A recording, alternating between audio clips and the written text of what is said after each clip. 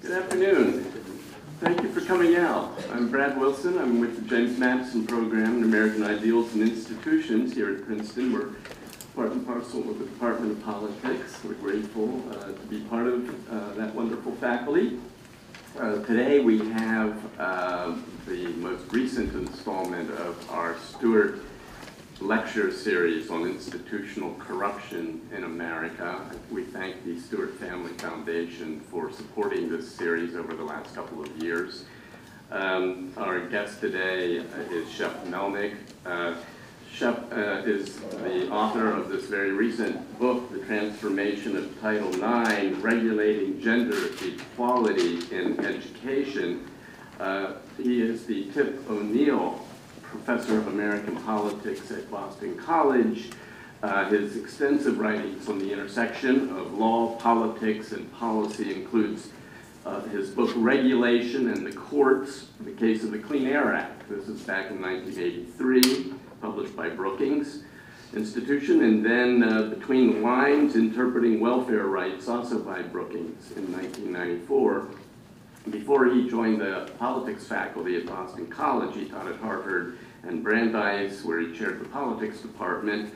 And for many years, he has been serving as the co-chair of the Harvard program on constitutional government. I suspect that his co-chair is Harvey Mansfield, yes. In 2012, he received the American Political Science Association's Law and Court Section Lasting Contribution Award. Shep received his BA and his PhD from Harvard University. Title IX is something that is now approaching now a few more years, its 50th anniversary. I think 1972, it was put into place as an education amendment. Are you going to tell them the language of I won't read it if you're going to, you'll give them the language of the amendment, which Shep describes as somewhat open-ended and ambiguous, and that's why we still hear a lot about it today, because there's a lot of regulatory and judicial action surrounding this very, very important amendment. So I give you Shep Melnick.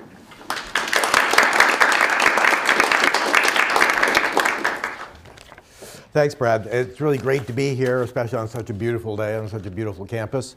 I'm going to start with a couple of current events on Title IX to show you, provide some of the background of what's going on here. So about 2 weeks ago, the New York Times reported on a leaked possible proposal to a regulation on how the word sex would be defined under Title IX. I just want to point out this was not a regulation, it wasn't a proposal, it was a leaked draft of a proposal.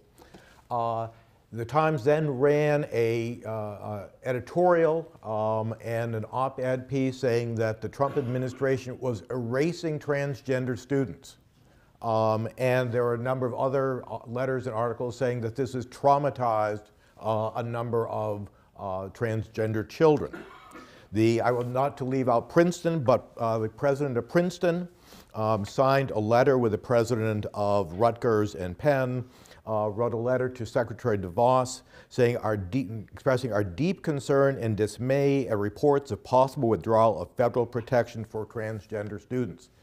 Now, this was not, if this proposal had actually gone into effect, it wouldn't have actually changed any policy because the policy that was being challenged had never gone into effect. So I just use this as an example of how politicized and how kind of dramatized these controversies have become, and exactly where this came from I'll explain in my talk. The second controversy was about 2 months ago. There was another leaked document through the New York Times about the possible proposal on sexual harassment that is being considered by the Department of Education. This will probably come out in the next month. Secretary DeVos promised it over a year ago, and I can assure you when those proposals come out, there will be months and months of debate, very heated debate. So here's the question I want to raise. Why has Title IX become so controversial? We can start from the fact that Title IX is among the most successful federal laws ever enacted. The purpose of Title IX was to end discrimination in educational institutions that are funded by federal money, discrimination on the basis of sex. The law is very simple. It basically says any institution that receives federal funding shall not discriminate on the basis of sex. It doesn't say what sex means. It doesn't say what discrimination means. But it does, I'll point out in a minute, have a number of exceptions. So, for example, private undergraduate colleges are not covered in their admissions process by Title IX. So that's why we have Wellesley and Smith. If Princeton wanted to go back and be men only, as it was when I was recalling that I had my interview as a high school senior exactly 50 years ago this month here. And at that time, there were no women. If they wanted to go back, they could, but of course, they won't. So what have we accomplished in those 46 years since passage of Title IX? In 1972, 58% of college students were male and only 42% were female. By 2010, those numbers had flipped. Now we're about 58 female, 42 male. In 1970, men earned 8 times as many PhDs as women. Today, women earn more PhDs than men, even in the sciences, if you count biology. Once all but shut out of medical school and law school and business school, women are reaching parity in all of those fields. At the elementary and secondary level, girls outperform boys in every aspect of education. They have higher grades, they have higher aspirations, they take more AP courses, they participate in more extracurricular activities. As Thomas DePreet and Claudia Buckman put it in their really interesting book called The Rise of Women, quote, "Women have not merely gained educational equality with men. On many fronts, they have surpassed men by a large and growing margin." So the paradox is this, that this has been a remarkably successful law. You could say we have really achieved victory in making sure that we have equal opportunity for women, but the law is more controversial, or at least the regulations issued under it are more controversial than ever. For many years, athletics was by far the most controversial part of Title IX. Then in 2011, that was displaced by sexual harassment regulations as the most controversial. And then that has been displaced with transgender rules as the most controversial. Now, each one of these proposals, the Obama administration's proposal on sexual harassment and the Obama administration's proposal on transgender rights, have received harsh criticism. The 2016 Republican platform devoted a special section of the platform to Title IX, charging the original purpose of Title IX had been perverted, quote, by bureaucrats and by the current President of the United States to impose a social and cultural revolution upon the American public. I didn't realize this was a series on political corruption, but probably that indicates that some people think this is an example of that. But I want to point out that the sexual harassment regulations weren't just criticized by conservatives and Republicans. They received heavy criticism from civil libertarians and from some very distinguished feminist law professors, especially 4 at Harvard, who wrote a really eloquent letter saying about these regulations threaten due process and they threaten freedom of speech. The Trump administration very quickly withdrew the 2 most controversial Dear Colleague letters issued under Title IX. That was on sexual harassment and transgender rights. But these issues are not going away. If anything, they are going to become more intense over time.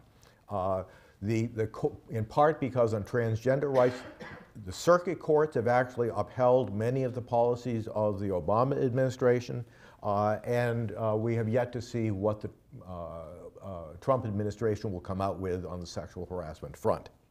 So these things are going to be with us for a very long time. Why?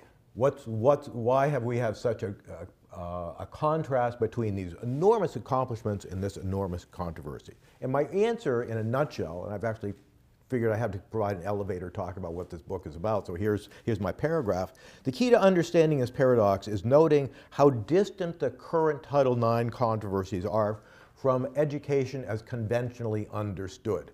The original purpose of Title IX was to reduce institutional barriers to women's education. And in 1972, there were a lot.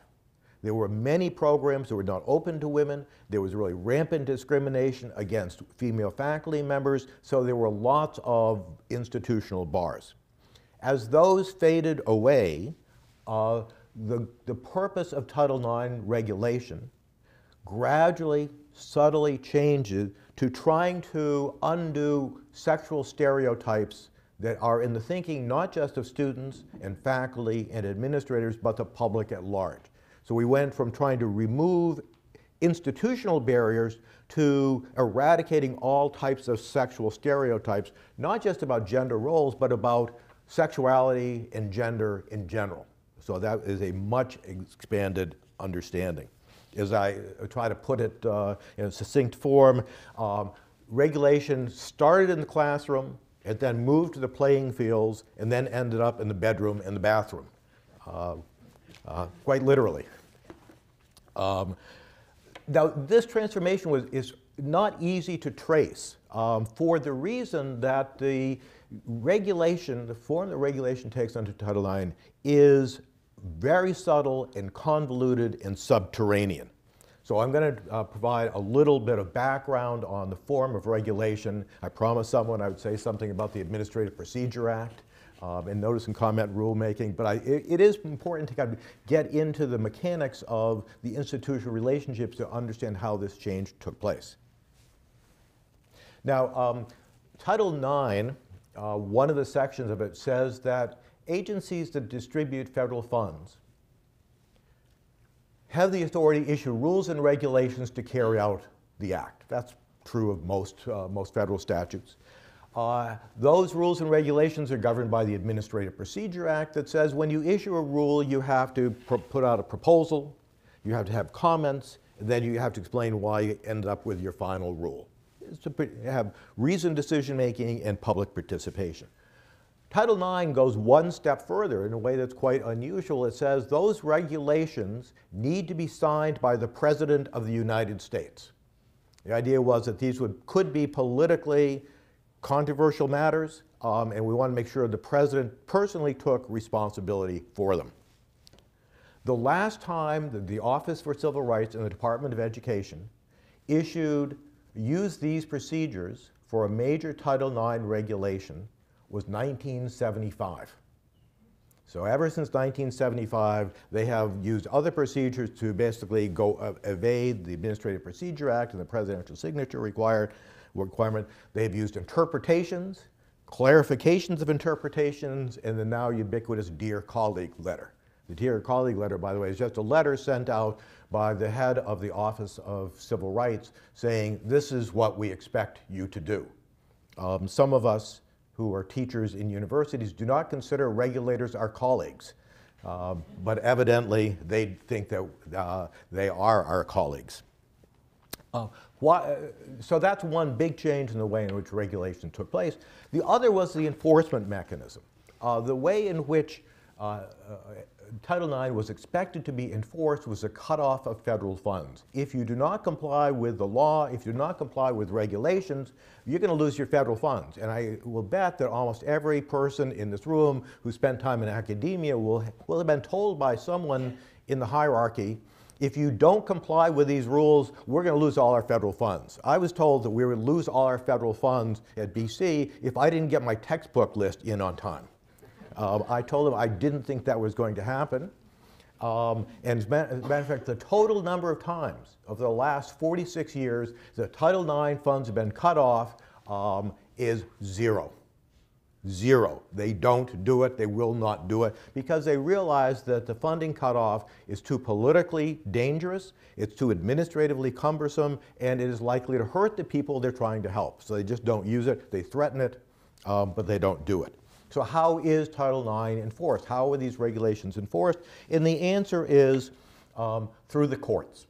The Supreme Court in 1979 recognized the so-called implied private right of action, which meant that private citizens can bring suit against institutions seeking both injunctions and monetary damages. And it's the threat of this litigation that really has put teeth into the Office for Civil Rights regulations, and to the extent that the courts are willing to defer to dear colleague letters, they become, in effect, the binding law that will be enforced in court.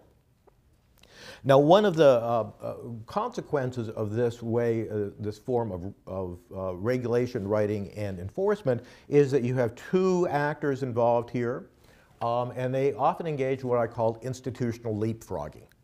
That is that the agency will take one small step, the court will build upon that, the agency will take another step, and on, all the while, all of them denying that they are doing anything new. So you got incremental expansion with very little deliberation or consideration of costs, with very little consideration of the long-term consequences of what is going on. I'll give you some examples of that. But what's really remarkable is that if you take at face value what the Office for Civil Rights has said over the last several decades, they have not done anything new since 1975.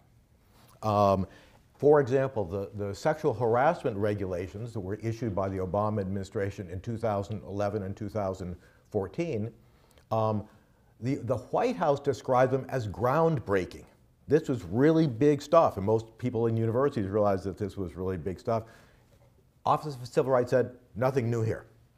Just established policy, and we don't have to defend it. So let me give you some examples and how this worked out, first in athletics, and then I'll talk a bit about transgender rights, and then I'll finish up talking about sexual harassment. And I just want to say, so I'm going to focus a lot on policy, on process here. My general argument is that a flawed process produces flawed policies. So if you say, why did we end up in this place, kind of strange rules, I think it has to do a lot with the flaws in the process. So let me first talk about athletics. Here's how institutional leapfrogging proceeded. 1975, we had some very vague regulations written by the Ford administration. 1979, during the Carter administration, there were interpretations of those regulations that included something called the three-part test. Some of you who know about athletics have you ever heard about the three-part test?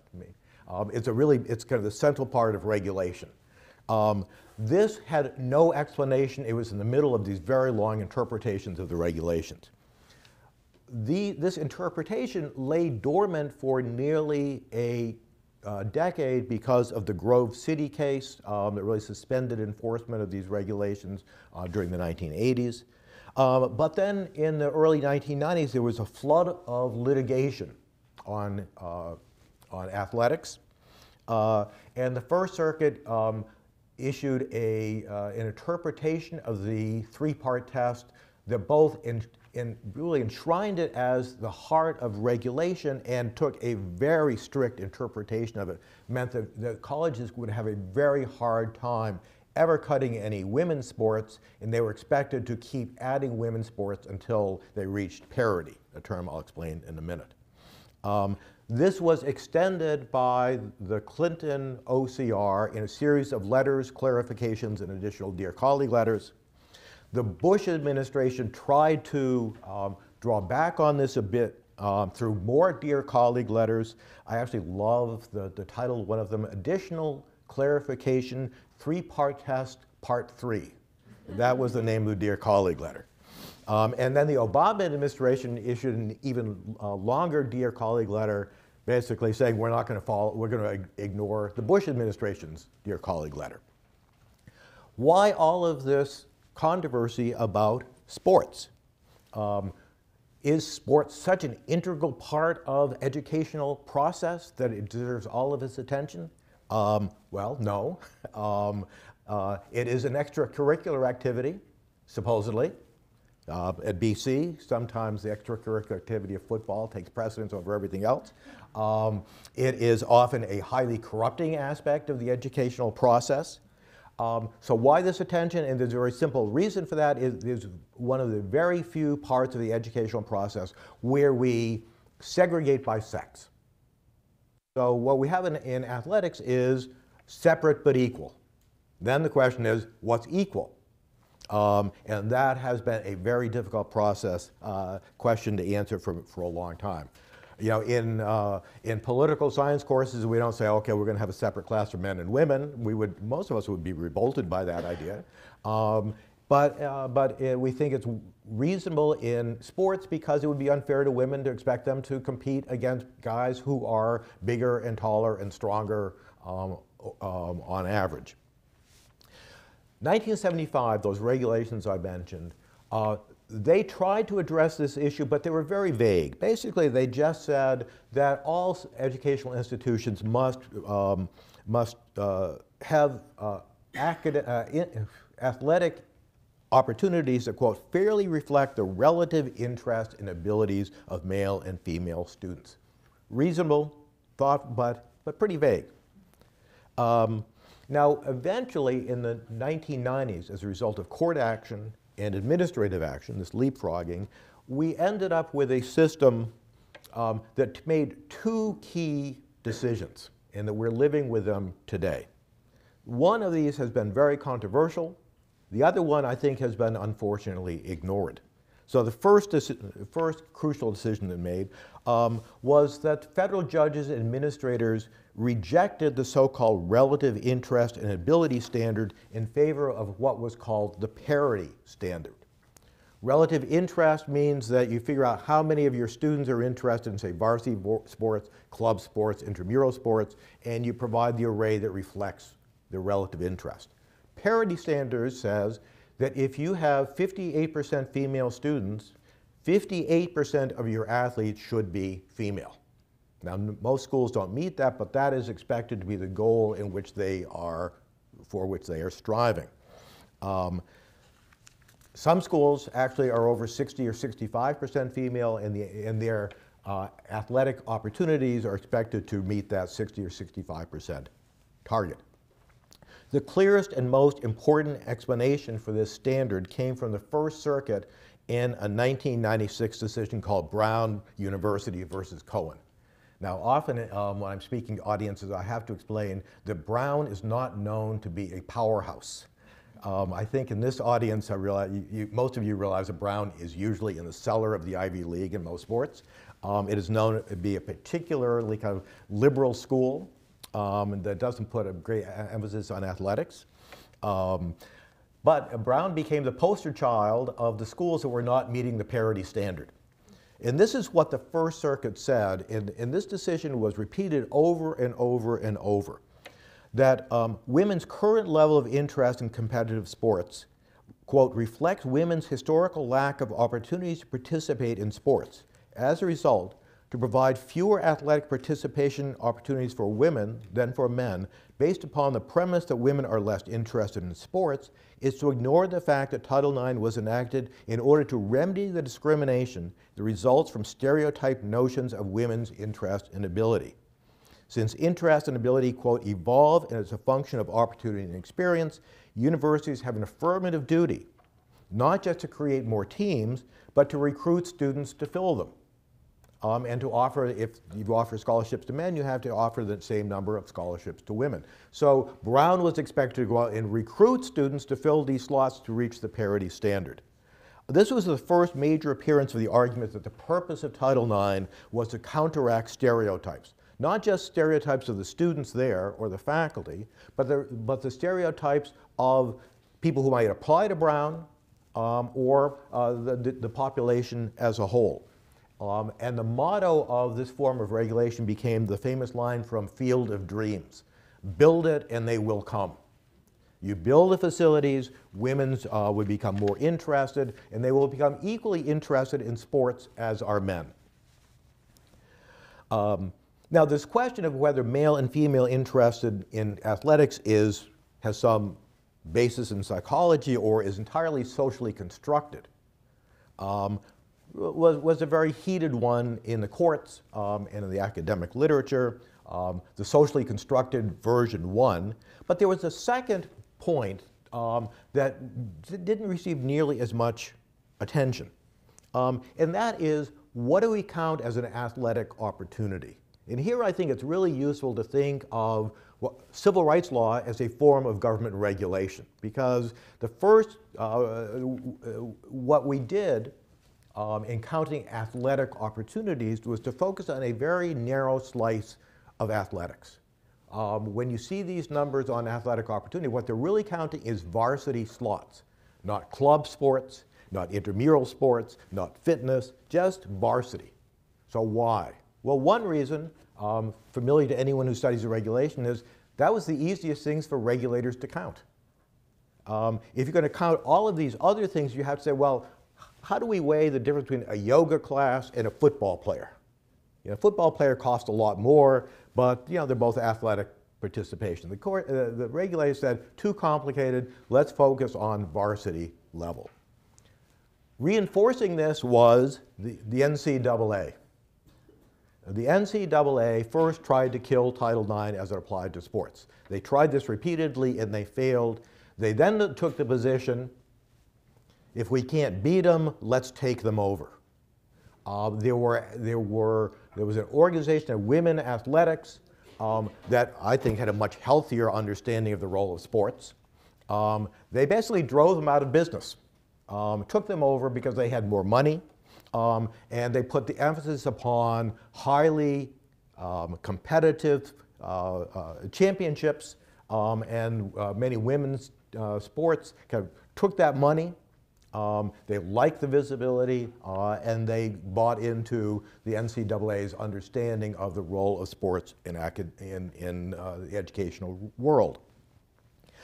The third reason that there was this big focus on varsity level, highly competitive sports is that one of the most important women's groups supporting this form of regulation was something called the Women's Sports Federation, founded by Billie Jean King, and their role was to encourage the most professional level of sports, to use colleges really to become the farm teams for the Olympics and for women's professional teams, just the way we have used colleges as farm teams for the NFL.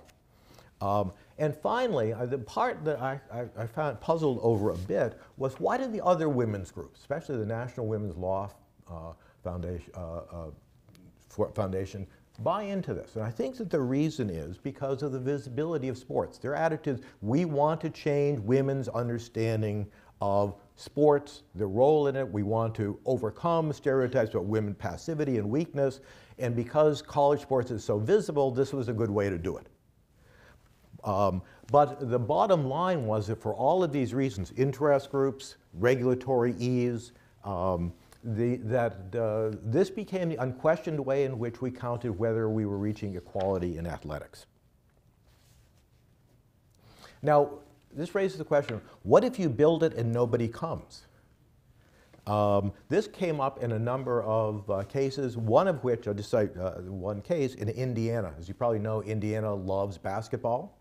And there was a question of when the girls' teams would play their basketball teams. This became a federal court suit, and the Seventh Circuit in 2012 required school systems to schedule more girls' basketball teams on Fridays and Saturdays. Relegating girls' games to non-prime time, the court held, I'm quoting here, results in a loss of audience, fosters feelings of inferiority that depresses girls' interest in basketball. Quote, disparate scheduling creates a cyclical effect that stifles community supports, prevents the development of a fan base, discourages females from participating in a traditionally male-dominated sport. Title IX requires schools to counteract these stereotype notions of women's interest and ability by increasing the audience for girls' sports. I just quote this that now we're talking about changing stereotypes among the audience, not just among students. So that became really the dominant theme. And I'll now turn quickly to two examples in which this played out in significantly more controversial ways. The first is the transgender issue. The sports issue played out over decades. And what I was really amazing from a political science point of view, what's amazing about the transgender issue is how rapidly it rose to prominence. For decades, almost everyone had agreed that the non-discrimination provisions of Title VII of the Civil Rights Act and Title IX of the Education Amendments did not extend to sexual orientation or transgender status. The Justice Department argued that it did not apply. And I think most importantly, until 2014, President Obama said, if we want to end discrimination on the basis of sexual orientation and transgender status, we need to change the laws. Because the current laws don't cover that. Starting in 2014, the Obama administration switched its position. Basically, what changed was it became clear that Congress wasn't going to change the law, and the Obama administration was getting a lot of pressure to address the issue, so the White House issued orders to Department of Education, Department of Justice, Department of Labor, almost all parts of the government, that to include transgender status and sexual orientation to the regulations of on discrimination. Again, we had leapfrogging. The foundation of, well, let me say, for Title IX, I should have mentioned, the big act was in 2016 a Dear Colleague letter, saying that when you're providing opportunities that involve sex segregation, sports, bathrooms, locker rooms, living facilities, you must respect the student's gender identity, even if it conflicts with their biological sex. So if they say, I am a female, I should use a female bathroom, I should play on a female team, I should be able to use female pronouns, I should have a female roommate, then you have to respect that choice regardless of any biological disparity between their identity and their biology. So this was obviously very controversial. This was kind of part of the bathroom wars in North Carolina. What was the basis for this? Well, the lower courts a few years earlier had started to say that Title VII does not allow discrimination on the basis of transgender status in employment. And those courts had gone back to a 1989 Title VII employment discrimination case called Price Waterhouse versus Hopkins. In that case, 4 members of the court agreed that failure to promote a woman for not acting in a sufficiently ladylike fashion constitutes sex discrimination. An employer violates Title VII if this 4-member plurality said, if the employer's discrimination were likely influenced by sex stereotyping. As Justice Brennan put it, Congress intended to strike at the entire spectrum of disparate treatment of men and women resulting from sex stereotyping. Again, that key term. Now, this didn't involve a question of gender identity, but one could argue, I don't think it's too much of a stretch, to say that if you fire someone who is biologically male because they're wearing a dress and they want to be referred to as she, that's relying on sexual stereotypes. That's saying though a woman does this, she can stay, a man does it, he can't stay. So you can make an argument that that employment discrimination does violate the norms of sex non-discrimination. But that's the OCR, the Office started there and then made a number of big leaps. The first leap came in 2010 in another Dear Colleague letter. There are a lot of these Dear Colleague letters, and this was on bullying. And that Dear Colleague letter said, it can be sex discrimination if students are harassed either for exhibiting what is perceived as stereotypical characteristics for their sex or for failing to conform to stereotypical notions of masculinity and femininity. Okay, so we don't want people being bullied on the basis of transgender status. Whether that should be a federal regulation is one thing, but it's easy to say we don't want that type of bullying. But then when OCR went in to investigate these claims of bullying, then they took yet another step. And they said, that you can't, when you allocate bathrooms and other sex-segregated facilities, it has to be based on gender identity, not sex. That's much different. And this was based on investigations. We said we investigated these things, we came to this agreement, and that's the basis for the Dear Colleague letter. Pretty flimsy, actually.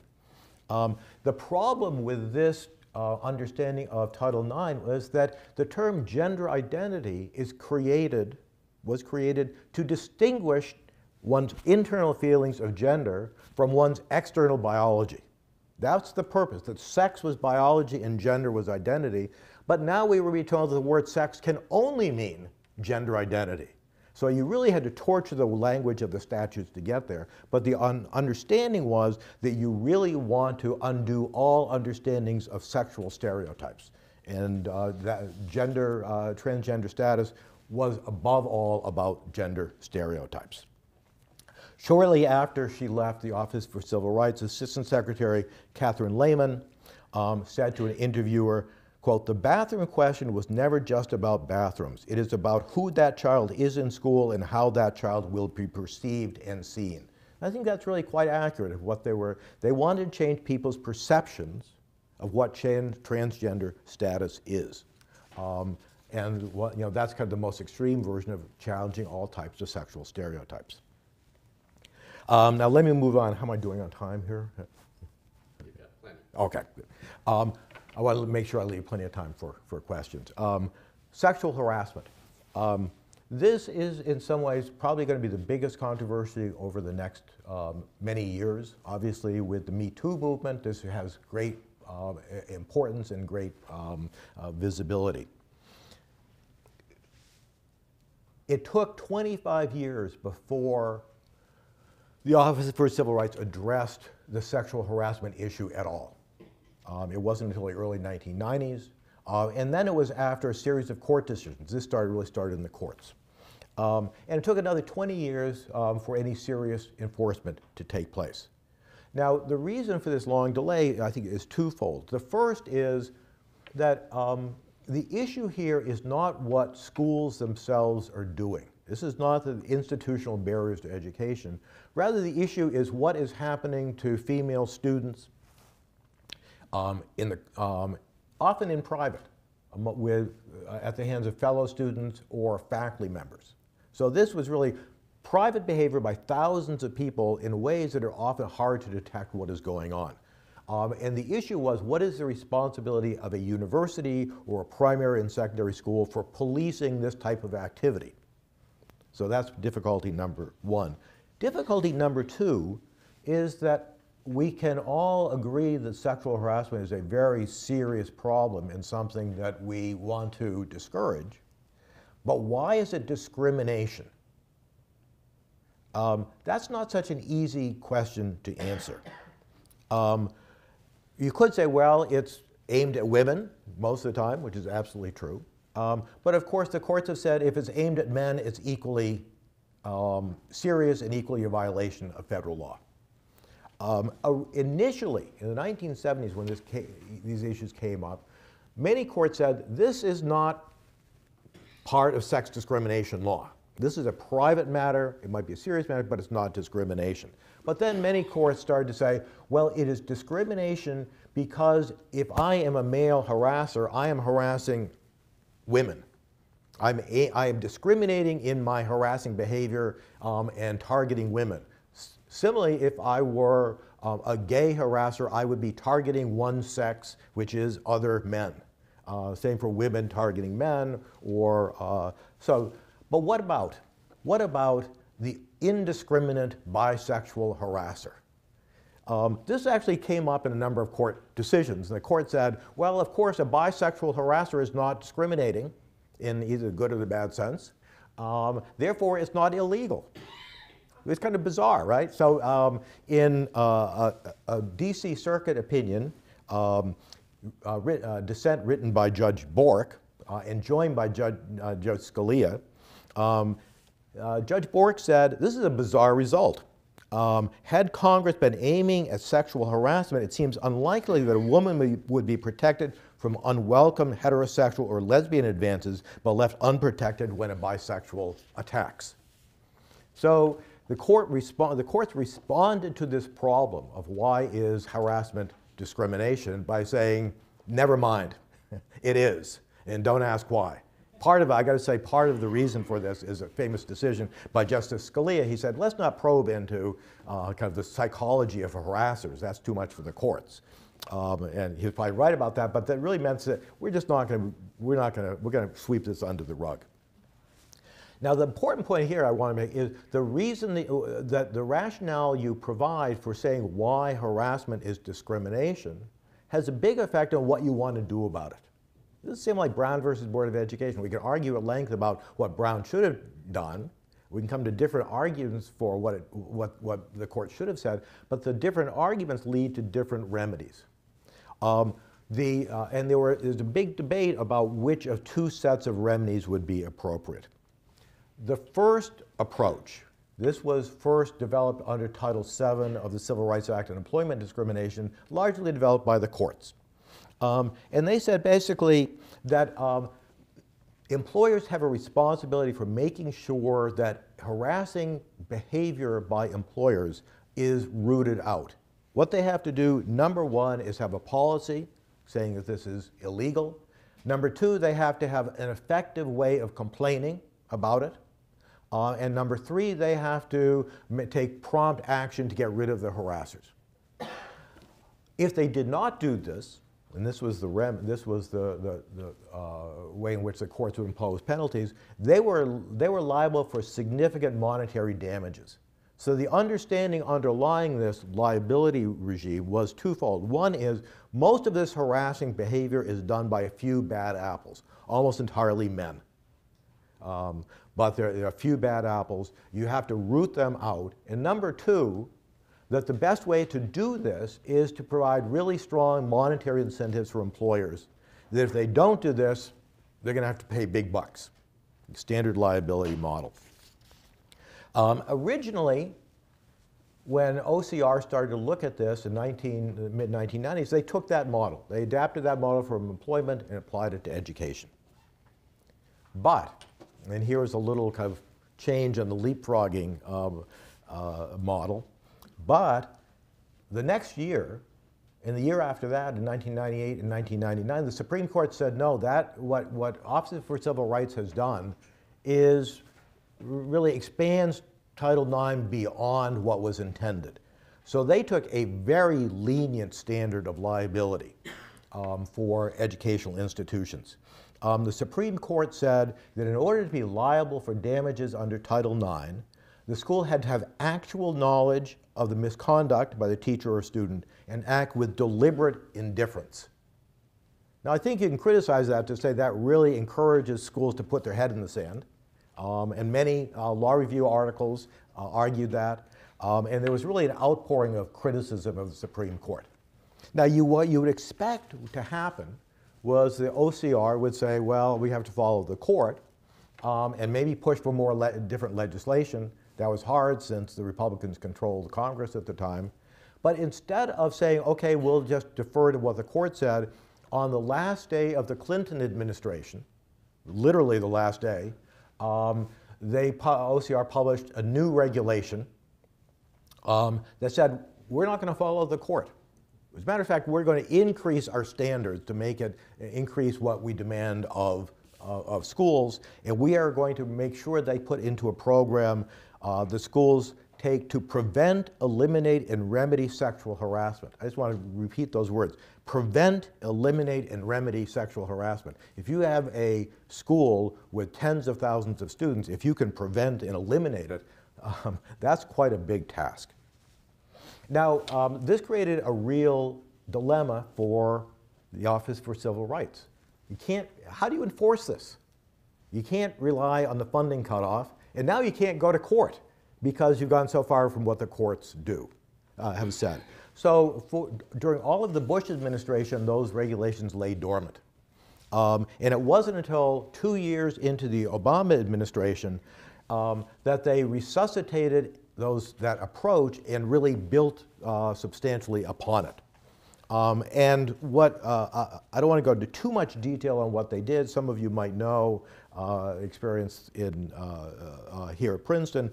But the two foundational elements of the liability regime were replaced with a new understanding of what sexual harassment was and what should be done about it. And I just back up for a minute here and say that among the critics of the liability regime established in the 70s, 80s, and 90s were feminist legal scholars, most notably Catherine MacKinnon. And MacKinnon had two criticisms of that legal liability regime. The first is that sexual harassment is not the result of a few bad apples. It's the result of the culture. It is structural. To quote MacKinnon, tort law, she said, considers individual and compensable something that is fundamentally social and should be eliminated. Sexual harassment must be viewed as part of a larger pattern of subordination of women. Quote, women historically have been required to exchange sexual services for material survival in one form or another. Prostitution and marriage, as well as sexual harassment, are different ways institutionalize this arrangement. So it is structural, it is inherent. And secondly, institutions are so complicit in this culture that you can't rely on a few monetary damage, the threat of monetary losses, to do anything about it. You have to fundamentally change the institutions. And both of those assumptions were built into the rules that the Obama administration issued in 2011 and 2014. They were very explicit about this. The point, they repeatedly said, is to change the culture.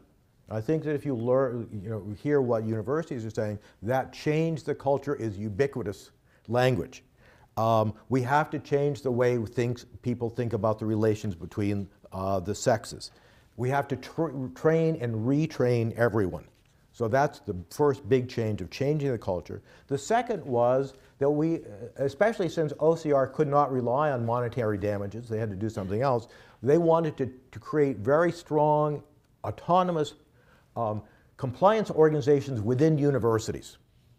So how did they go about doing this? They said, OCR said, if there is a complaint against you, just one individual complaint, your institution, and I assume this happened to Princeton, it's happened to almost all major schools, we will have an investigation that will be long, it will be damaging to your reputation, it will require lots of data, and we're not going to stop investigating until you agree to a very extensive compliance agreement.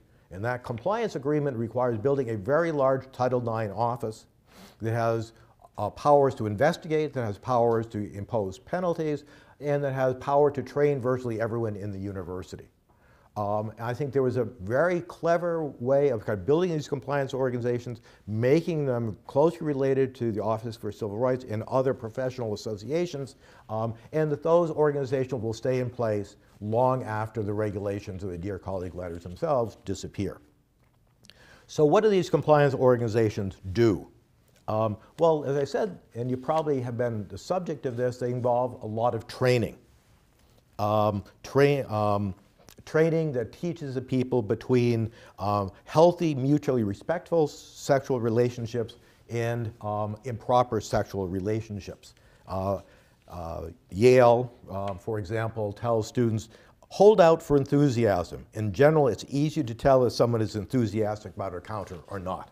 I'm not sure that's true, but it seems to be true at Yale.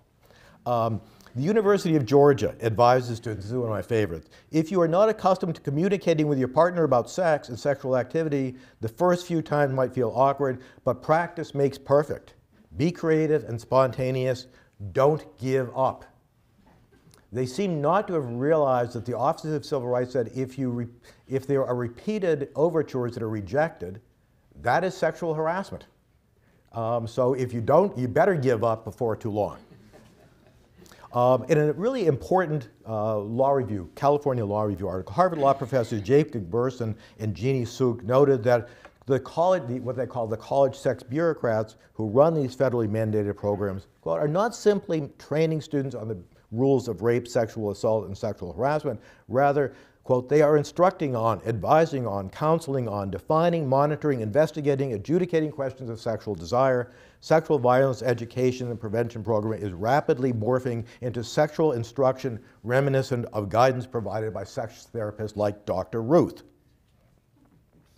So the point I'd like to stress here is that this really too has to do with sexual stereotypes, how we think about sexual relations, how we think about sexual activity, how we think about gender relations.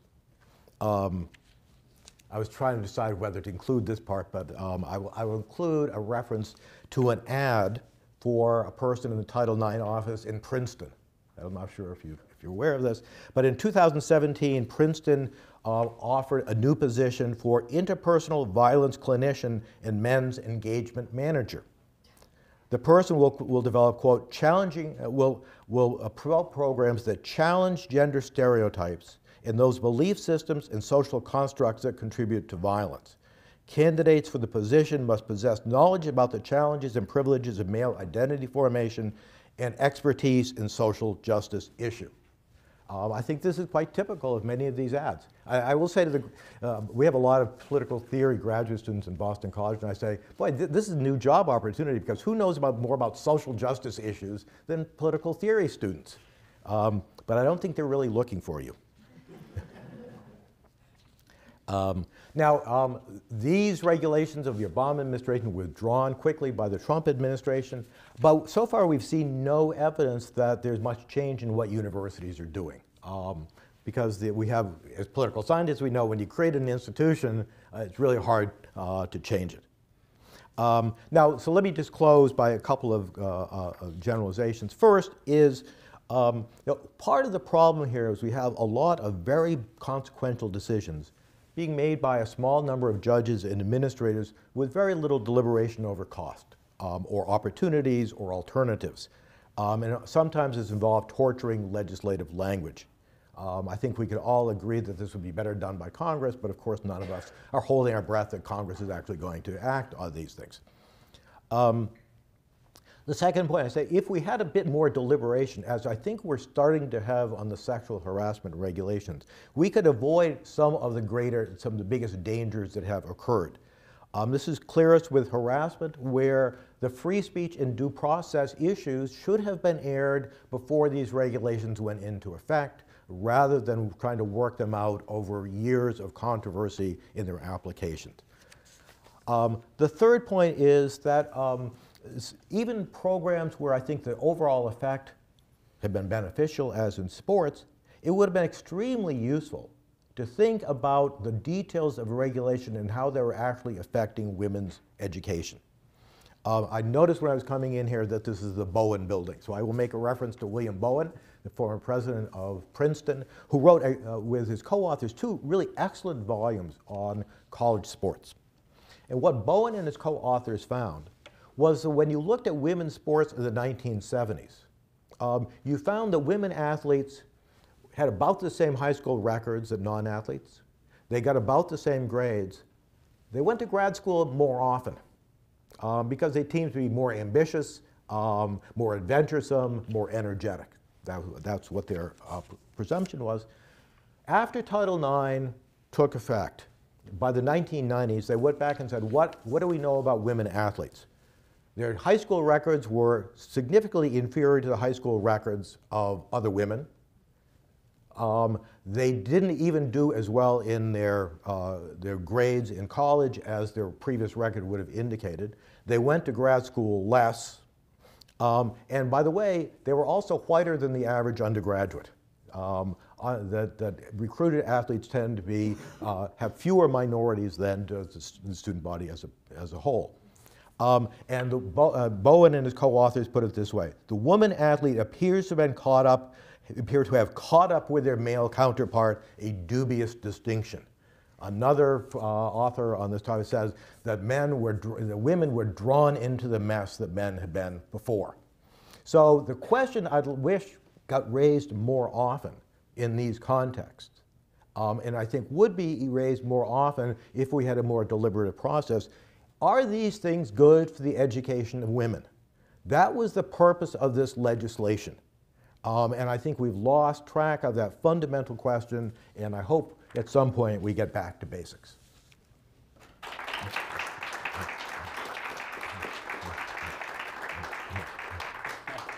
Thank you, Shep. Who knew that regulation was so interesting? Right, yeah. So we're going to open it up for questions now. Are there any students who would like to ask the first question?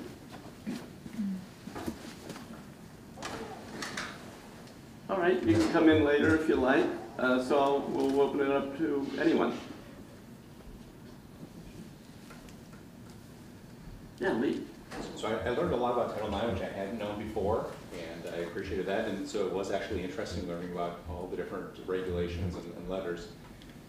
So one of your claims is that that this is a controversial area in part because of the underlying substance, so the status of transgender people, bathrooms, etc.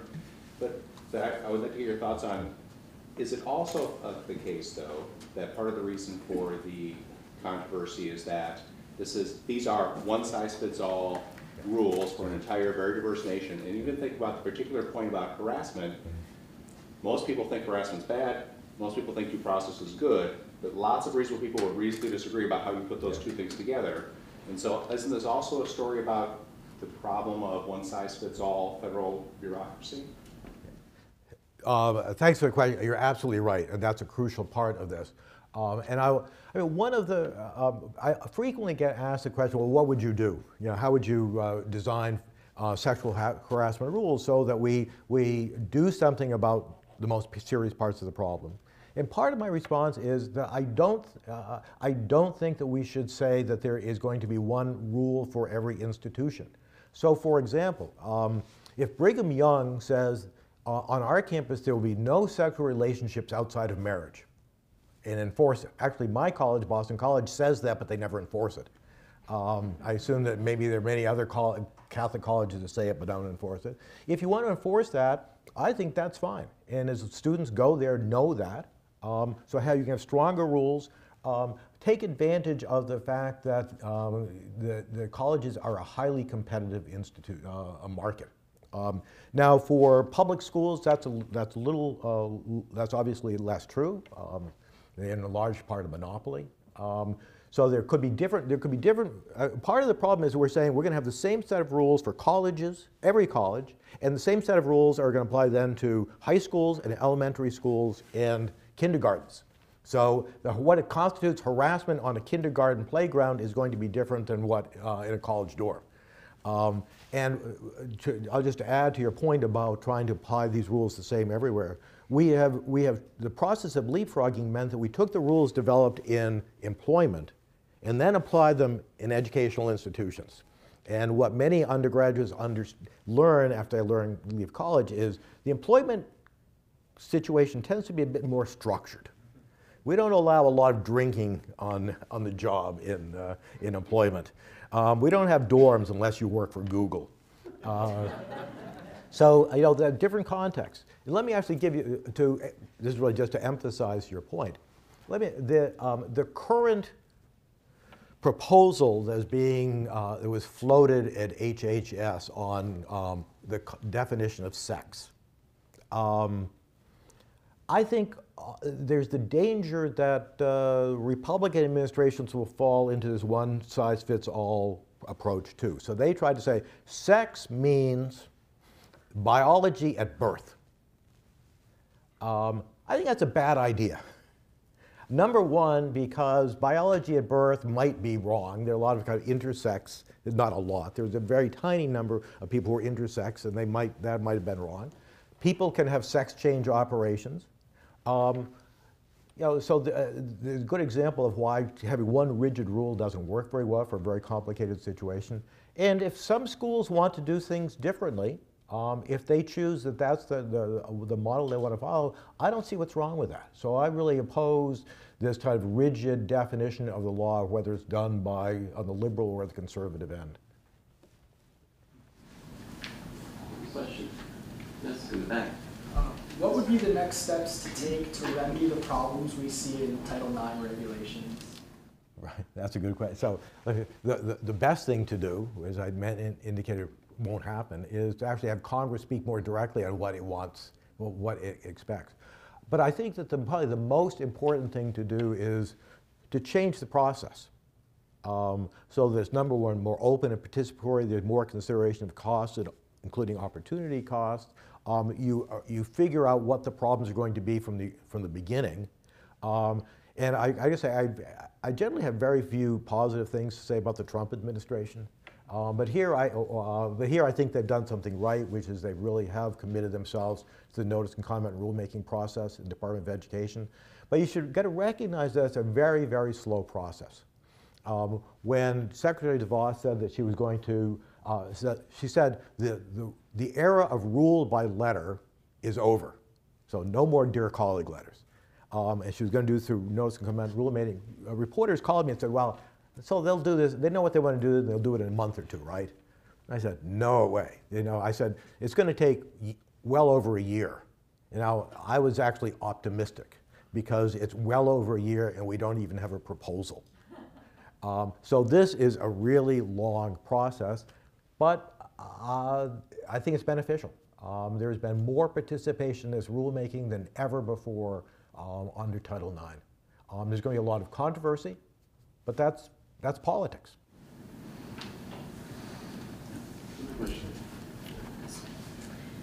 You stated several times in your talk that the original intent of Title IX was to remove institutional barriers to women's education. I just wondered if you could tell us a little bit more about the sources from which you're getting that. Are you talking about the legislative history, or so the historical events surrounding that moment, or the cases that were brought immediately? Or Yeah. Just I'll try my best to answer that question. That's a good question. First of all, I would say yes on the legislative history. The examples that were used, the emphasis was always on women can't be in this degree program. There are public institutions that women can't apply to at all. And actually, I think that if you look back at the sponsors of the program, especially Congressman Green, and she had people doing research for her, they were primarily disturbed at the really rank discrimination against women professors. Because at that time, Title VII did not apply to educational institutions, and it did not apply to state and local institutions. That came later. I would just say, when I was in college at Harvard, the only female faculty member when I started in 1969 was Judith Sklar, who was really a renowned political theorist, and she was a lecturer. So you didn't have to look very far to see the extent of discrimination. Now, part of the problem of answering your question is that the legislative history is not all that extensive. We have statements by Senator Bayh and Congressman Green, but it was a floor amendment in the Senate. And it was slipped in the House, and Congressman Green said to her allies, don't talk about this. There's no opposition, it'll slip through, don't make a big deal of it. So they didn't.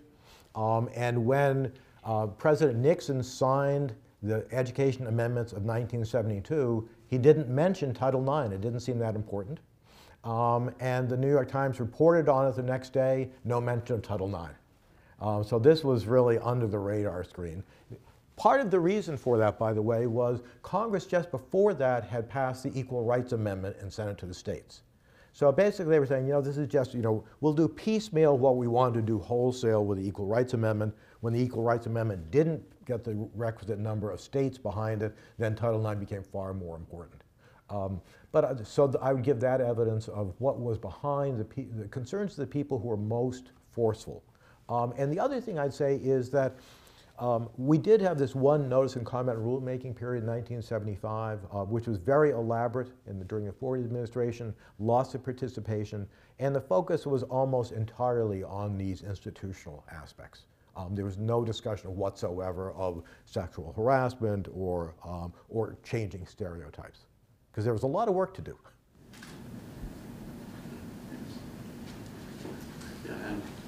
Occasionally we read about these cases of students challenging the decisions of these autonomous enforcement bodies. Yeah. Is there a general trend or trends among those cases, and are they affecting the way that it's enforced? Yeah, that's an important issue, so thanks for asking. That there have been a very large number of suits brought by people who have been disciplined for sexual harassment, and then they've gone to court and said we've been denied due process. What is surprising about those cases is how many times the plaintiffs in those cases have won, or that the school has signed an agreement and paid over money. So usually when schools go to court with challenges by students, they lose. But they've lost, schools have lost a lot of these, and they're losing some big bucks in some cases. So if you ask, what is the counter pressure to the creation of these Title IX offices, I think that is the primary counter pressure. And I expect that there's going to be increasing conflict between Title IX offices and the general counsel in universities who have to defend these suits. I think in that I think is going to grow. What's going to happen, I believe, is that I assume that the regulations proposed by the Trump administration is going to require more due process protections. That's pretty clear. Therefore, schools that don't comply with that will have a little more difficulty defending themselves in court. And I think there's going to be pressure to modify the due process requirements to give some form of cross-examination rights to people who are accused, to do away with what I think is the most egregious form of investigation, which is the so-called single investigator model, which OCR really pushed this sub rosa. And it says that the Title IX office will appoint one investigator who will do the investigation and determine guilt, and then recommend a penalty, and that can't be reviewed. You know, if you try to think of what is something that denies anyone the basics of due process, that's it. And I think schools are going to be very wary of doing that because they're going to lose suits. So I think that's an important feature. This in the very back, please. Hi, yes, thank you so much. Whenever there's a regulation passed, someone loses, okay? Yeah. So when the girls have more access to college, some of the boys don't get in, right? When you have equal or parity in sports on college campuses, yes, the girls have a gymnastics team, but the boys don't because there's a football team, right? Right, exactly. And then now with the gender identity, you have, okay, transgender people can walk into someone else's bathroom, but then those girls have to deal with the perps who come in there. Right. There's always a loss. Can you address that sometime? Sure, yeah, I mean, that really goes to the heart of the problem, right? Because you have to consider, whenever making any policy, you have to consider the cost, including the opportunity costs. So who does it? If you spend more money on athletics, what do you spend less money on? If you're going to give bonuses to athletes, who doesn't get in? To raise an issue that's quite current now, if you have affirmative action programs that helps blacks and Hispanics, who is losing out? And of course, we're increasing now, it's Asian students. So that is that is really a crucial issue. And so, for example, the transgender issue, what the Dear Colleague letter said that I think is quite remarkable is that you have to follow this requirement no matter who complains about loss of privacy. It was quite remarkable. You know, other complaints don't have any weight whatsoever. And to talk about the way in which these regulations start to conflict, I'm kind of struck by the fact that if a person with male genitalia works into a female locker room, that's okay unless they tell a dirty joke. And then they can be guilty of sexual harassment because a dirty joke can be considered part of sexual harassment. So it's kind of an odd thing where we reward some kind of sensitivities but not others. The problem that you point to is clearest with due process, because we have to consider the rights of both sets of people, and part of of putting together good programs is trying to balance those rights in a thoughtful way. And the form that regulation has taken tends to obviate the need to do that kind of balancing consideration of opportunity costs. Yes, thank you. I know, like, you were talking about how the original intent of Title IX was to remove barriers to female education, and how that later became, it started going into sexuality and gender identity, things like that. But could it be that that transformation was a result of the success of the law as originally intended? Yeah. So they thought, it succeeded as intended, so now let's repackage it in a different way and use the same language to push other stuff into it. Right. I think that's exactly what happened. Was once you start doing the most obvious things, then you start thinking, what are some of the other things we can do? And I mean, I'll say that here's the logic here, which has some appeal, which is that if you really want to get at the heart of educational inequality, you have to get at the underlying views of people in society. That's what's really holding women back. And in some areas, I think that there's some basis for that. But this really goes back to kind of countervailing concerns. The thing what I worry most about in this area is that we have lost the sense of what limited government is. And the limited government is, above all, that we don't engage in massive re-education plans, especially at the federal level. And I think that's, in a subtle way, that's what we've been trying to do with Title IX. Let me just, to take your question, one thing I haven't said anything about, but I think it's really crucial here, was the way in which we've taken concepts from race and applied them to sex. So obviously, we don't allow separate but equal in athletics. No one would think we should have a black and a white football team. Actually, I want to get back to your point about football. But we do, so we think that there are races in some ways like sex, in other ways quite different. Why did we start saying that sexual harassment is discrimination? Because I think you can clearly argue that racial harassment is discriminatory. If you are a minority in a job and you're subject to racial epithets on the job and your employer doesn't do anything about it, who could deny that that is racial discrimination? They're trying to get rid of you. And that should be illegal. Similarly, if women have to face constant taunts that you shouldn't be here, or vile epithets, that is trying to drive women out of those jobs, and that should be illegal. But there is usually a difference between racial and sexual harassment, which is most forms of sexual harassment are named at a particular individual, rather than saying, I don't like black people or Hispanics or Asian people as a whole. I'm actually going to target on Evie. And that's a different type of problem. And has led to a lot of the difficulties in regulation. So we try to use this race-sex analogy in so many areas, and often we don't think about the big differences. And I just wanted to, I meant to say something about football. Football, as Sports Illustrated said, is the fat man rocking the Title IX canoe. Because in order to have a football team, you might have 100 players, because you've got to have an offense and defense and special team, and everyone gets hurt, so you have to have replacements, and they're really costly to have all this stuff. And the University of Michigan has not just a Harbaugh coach who earns gazillions of dollars, but 3 assistant coaches who each make $1 million. That's a lot of money.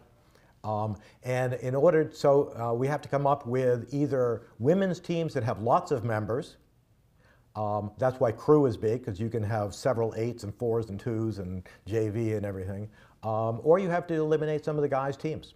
And various times we've done all of those things. I'll just tell one quick story. This is a good story about those of us who study regulation know there are always a lot of unintended consequences. People try to get around the rules. One of the ways of trying to add more women varsity team members at low cost is crew. So Arizona State, which exists in a desert, decided that they were going to put a lot of effort into crew. So they made their own little river, and they recruited students despite the fact there is not a crew at the high school level in Arizona, because all of Arizona is a desert. So we think we have reform, we get consequences. Yes, sir. Yes, whether the broadening of regulations is good or bad, do you think there's any truth in the argument that these regulations multiply because of the breakdown of the family structure in America? That essentially, what I'm saying is, my generation of family parents have not done a good job teaching their children basic good and not so good. People shouldn't have to be told how to treat people in college. To me, that's just basic decency. If your parents raise you correctly, you treat people, individuals, with a certain amount of respect. You shouldn't have to depend on a college. To me, that'd be insulting. If I was an employee, if I was a student, any institution who has to teach me basic right and wrong, that'd be an affront to me, that my parents didn't do a good job. And I don't know if anybody else would feel that way, but to me, it's just insulting. I actually have one way in which I would agree with you and one way disagree with you. I must admit that with the Me Too movement, I'm continually appalled at the bad behavior of men. And I've got a feeling this is not really recent. I think that there have been some bad actors for a long time. But, and here's where I will agree with you, to look at it this way, that I'd say, kind of, here's a generalization. As social norms break down, we increasingly look for more formal rules to fill that gap. And I think that's what's happened in college campuses. As we've kind of ended parietals, the students here have no idea what a parietal is. That we have co-ed dorms, we have eroded a normal, previous existing understandings of courtship and dating. I'm being told that people don't even date anymore. They have curfews. So all of these formal rules have eroded, and I think that college students are often very confused about what the right norms are. And that leads to a lot of misunderstandings. With the Kavanaugh hearings, there was a lot of debate about whether we should believe all survivors.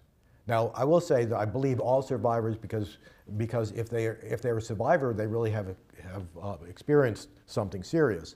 The question is whether we believe all accusers. In looking at the cases at the college level, what strikes me more than anything else, I think is extremely unusual for any accuser to lie. I just don't think that people very often do that. There might be an isolated case here or there, but people have much different perceptions of what happened in these circumstances. So the question is, whose perception of what happened in this very difficult, intimate circumstance is more accurate? And boy, that's a hard thing to tell. And I don't think we should talk about, accuse people of lying, but we should recognize there's different perceptions because of this norm confusion that really is at the heart of a lot of these issues. Other questions? Yes.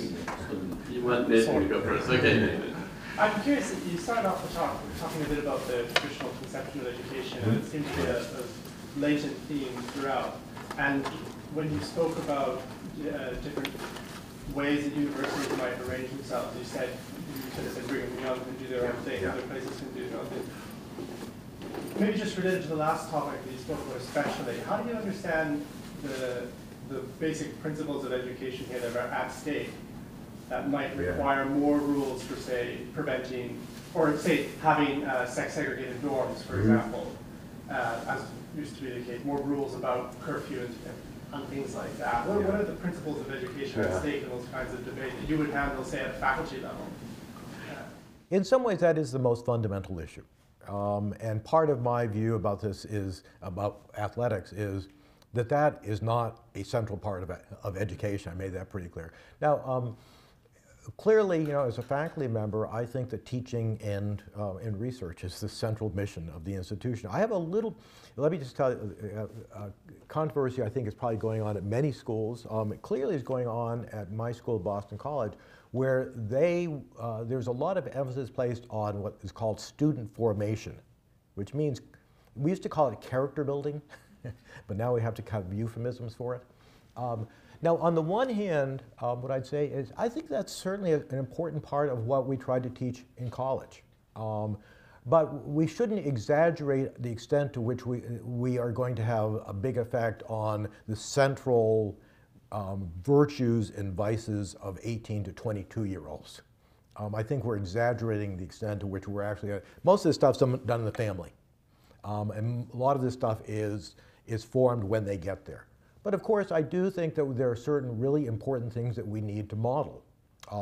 Keith Whittington was at BC giving a talk a couple of weeks ago, and as he emphasized, one of the really crucial things is how do you have a civil debate?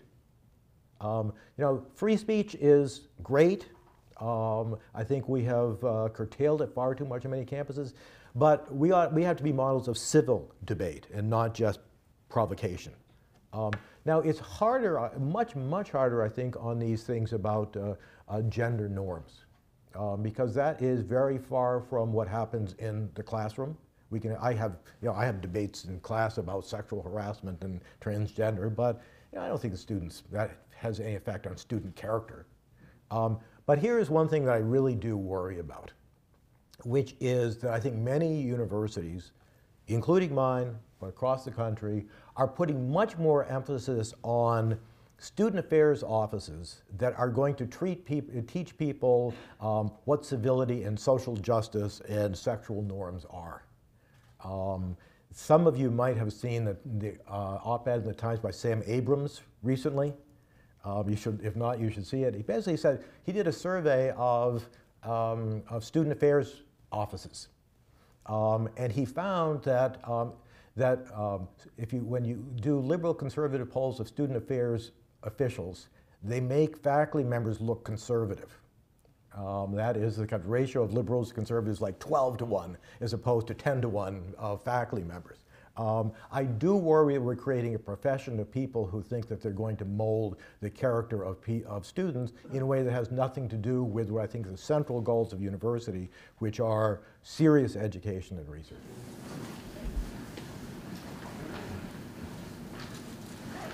Yes, sir. It's to piggyback off this gentleman's question, and I think you may have mentioned it to be a cultural issue. When you really dig down. We're sitting in an academic situation. It's not fair to say that what we discuss here works for all society. You have the family, you have school. We're asking our teachers now to be policemen. We're asking our teachers to be psychologists. That's not what they were trained to do. Okay, so you have a great bottom up that's very difficult to create, and probably is doing more damage to the educational system than we're sitting here talking about.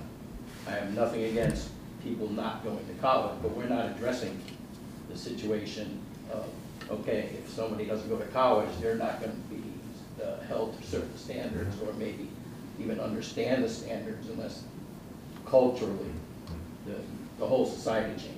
And it's again what a lot of people say. You can be one side or the other, but sooner or later we have to get culturally more aware of each other. Not in total agreement, but aware. And these problems, the family units have changed. It's not just the husband and wife anymore. There's so many different interactions in the family. There's adoptions, there's interracial, there's biracial, etc. So I think we have a major problem. Just because you graduated from Princeton and you adhered to all these rules, that you're even going to use them when you create your own family unit, if you do, or you're going to be more concerned about where Mr. Next Bucky's coming from. And I don't mean that derogatorily.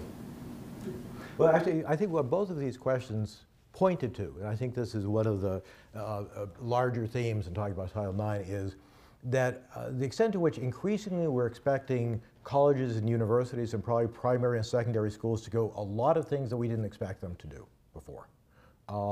That it's not clear that we can do all of these things well. So I do think this is tied to a broader debate about the purposes of universities, which means a broader debate about the roles of universities within a democratic society. To what extent do we think that the role of the university is to undo forms of inequalities that have been created by years of discrimination and by poor primary and secondary schools? Do we think that the kind of decline of clear rules about sexual behavior? So all of these things have fallen upon the university. And they've often been guided by these very one-size-fits-all regulation. And we're not going to address these issues very clearly in that form. But I got to say, we're not going to solve these issues with a type of babble that comes from most university presidents either. I think it probably is going to have to fall to the faculty to try to get universities to address these issues in a more serious way. But that's quite a challenge, and that's a long way from dear colleague letters. Shep, let me ask maybe a stupid question. This one has to do with the fact that when Title IX was passed, the concern was the imbalance in the universities between men and women, with men being the vast majority.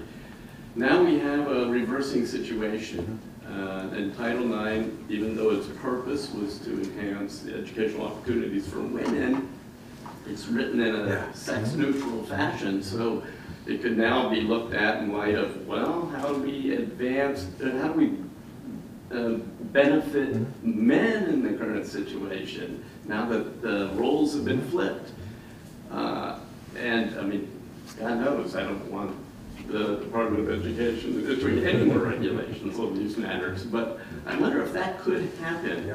You think if there is special programming, even at Princeton, especially at Princeton maybe, there is special programming for women that you could look at and say, well, gee, where's the male counterpart to that? There isn't, right? Is that a problem under Title IX? That's very far from a stupid question. That's actually a question that I've actually gotten a lot of reporters calling me about and trying to, not that I know a lot about it, but they've been asking about it. Because there are a number of suits and a number of complaints that come from before OCR that there are scholarships for females, there are programs for females, there are associations for females, there are no counterpart for males. And to what extent are these compatible with Title IX? I think, I think that is going to be a growing issue. Actually, asked if, I've sometimes asked, what's the next big issue in Title IX? I think that's one of them, and the other is going to be dress codes, of whether you can have different dress codes for males and females in elementary and secondary school. But this is a really interesting issue, and what I would say is that there are two considerations one might take into account. One is, to what extent were some of these gender-specific programs based on, should I say, stereotypes that are no longer true? So if you basically say we have to encourage women to be more interested in biology, well, women get more PhDs than men in biology. So that would be harder to justify. If you wanted to have a program to say you wanted to have more women in STEM programs, my view is why not? But at the same token, I would say my wife's a psychologist, and she used to run a PhD internship program for people getting their degree in psychology. And of about 25 interns, she didn't have a single male. This is not good, because there's a real need for male social workers and psychologists. So if we balance that by saying, let's have a program to encourage more men to go into these fields, I think that would be appropriate. The other thing I would say, actually, I poked a little bit of fun at Princeton, but I also have now gone the attack of my alma mater, Harvard. Harvard basically said, if you are in a single-sex organization, by which they meant these final clubs, you can't have you can't be captain of your team, you can't apply for any special fellowship, and of course, what every Harvard student wants is to apply for a special fellowship. So this is a real threat. So in other words, if you get no money from the university, if you get no recognition from the university, you as a single-sex organization are going to be at a severe disadvantage because your members are going to be told that they're going to pay a big price for this. I'm not sure why universities have to go so deeply into the private lives of their students. So if you have clubs for various purposes to encourage men or women, I think the university basically should stay out. And one of my pet peeves at BC is that we spent a lot of money on something called the Office of Student Engagement, and we have like 10 administrators. Well, if you want to have students engage, give them the money and let them do it. Don't think that they need adult supervision to do these things. So I say the same thing about private clubs. Yeah, right, great. Well, please join me in thanking Shep Melnick.